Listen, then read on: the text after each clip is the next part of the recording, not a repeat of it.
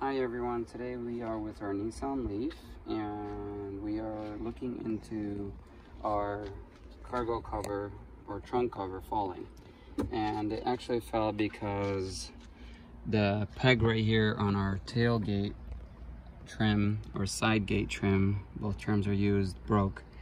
And so we were needing to replace it. Here is the old one right here. As you see, it broke. I already replaced it, but I just wanted to show a video of how to get this replaced because I didn't see any of them online and thought I'd share.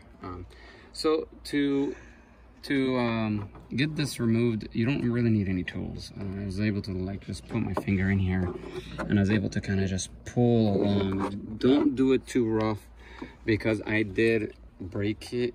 You see I cracked it. I didn't need this piece anyway, but be careful because if you end up breaking the trim over here, that'd be pretty bad. Anyway, so this one is actually, as you see, this part right here is behind here. So there's a good lip that goes in here. So you have to open it a decent amount and then you can pull this one out. And then over here, this one slides right out. And that's pretty much all there is to it. So just be careful when you're doing it. And thankfully now I have a working cargo cover or trunk cover, whatever you want to call it. And we are very excited to have that working. I hope this video was helpful. I'll be sure to leave the item numbers. There's an item number for the right side and an item number for the left side.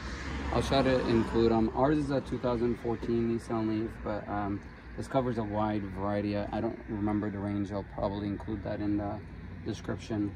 But thank you for watching. Be sure to like and subscribe and comment.